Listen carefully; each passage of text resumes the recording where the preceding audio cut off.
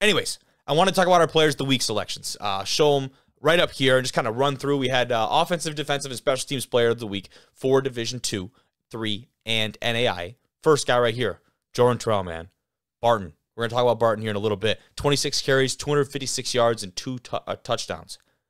Dude balled out. They got a big win behind a lot of his carries. That was the first guy I feel like we had to nominate. Another guy that might have been number 2 for me, Kyle Sheets from Slippery Rock, had like 200 yards, 3 tuds on a ridiculously low amount of catches. He was averaging like so many yards per catch. So shout out Kyle. He was definitely my 1A, 1B right there. But I think we give the nod to Jordan this one, the way that he impacted his team and picking up a really competitive win. Also with these stats on the ground, just really impressive. So shout out to him. But moving on to our defensive player, we had Trey on earlier in the week. You talked about his stat line. Oh my goodness, I almost ran out of room on the graphic. 2 interceptions, 77-yard pick six. He had 2 PBUs, an 88-yard punt return touchdown. He also blocked a point after attempt, returned it for a 2-point conversion. Dude was all over the field. Craziness. So we had him on. Make sure you listen to last episode if you want to hear him talk about that win for Shorter University. They've got Delta State this weekend. Should be an exciting one for those guys.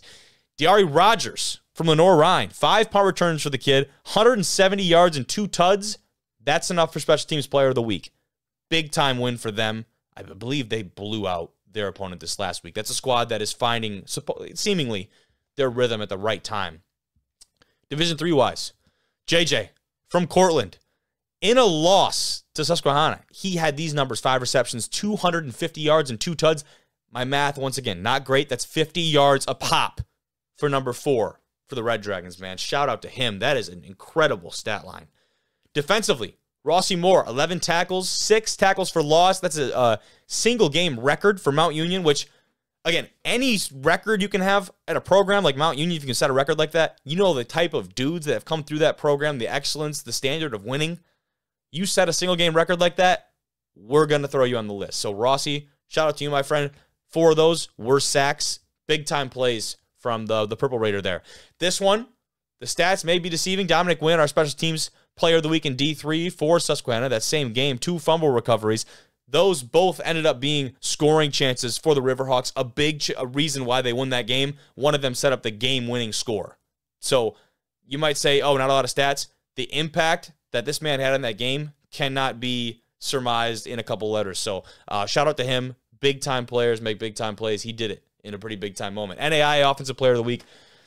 This one's on me. It's Jack Perka, not Jake. I apologize. I don't know why I had it written down the wrong way. Jake, don't care what his name is. Dude balled out. 28, 45, 407, and 2 tuds. Jack, I apologize. But either way, brother, over there at Carroll, this dude was slinging the pigskin around. Defensively, Damon Burns-Mitchell here. 10 tackles, 2 interceptions, a forced fumble, and a fumble recovery for University of the Cumberlands. And another guy over there from Cumberlands. Again, the stats, maybe not crazy from Jabatosian here, but 2 for 3 on field goals, 5 punts, which is about 30-yard average. This isn't crazy, but had a lot of those punts within the 20-yard line. So it was his ability to be able to pin the teams and give the offense of the opposing team a super long field is what we felt gave him the edge in this award. But as always, if you guys have players that you think should be nominated for a Player of the Week award, please, like I'm begging you, please, because it is so hard to cover everything. DM us, Instagram, Twitter, wherever you feel like it. Shoot us an email, division1rejects@gmail.com. I don't care. Contact us somehow. If you got my cell, call it. You know what I mean? Because I can't possibly see all these guys. It's just too difficult. There's too much going on. But I do my best. I want to make sure that we're recognizing guys. We'll definitely be doing that moving forward.